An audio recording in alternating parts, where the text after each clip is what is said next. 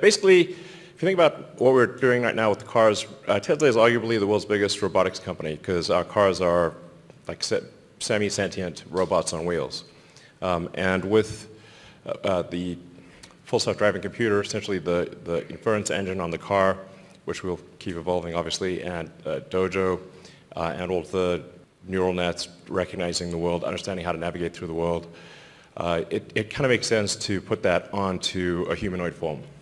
We think we'll probably have a prototype sometime next year that basically looks like this.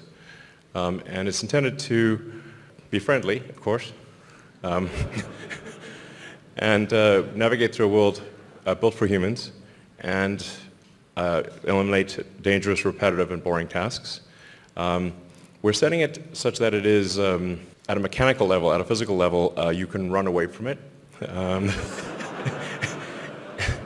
And most likely overpower it. It'll be a light 5 miles an hour. You can run faster than that, it'll be fine. It's around 5'8", has sort of a screen where the head is for useful information, but it's otherwise basically got the autopilot system in it, so it's got cameras, got 8 cameras, full self-driving computer, and making use of all of the same tools that we use in the car. I mean, things I think that are really hard about having a useful humanoid robot is, can it navigate through the world without being explicitly trained? I mean, without explicit, like, line-by-line instructions.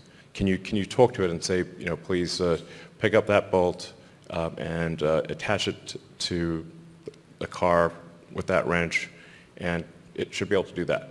It should be able to, please go to the store and get me the following groceries.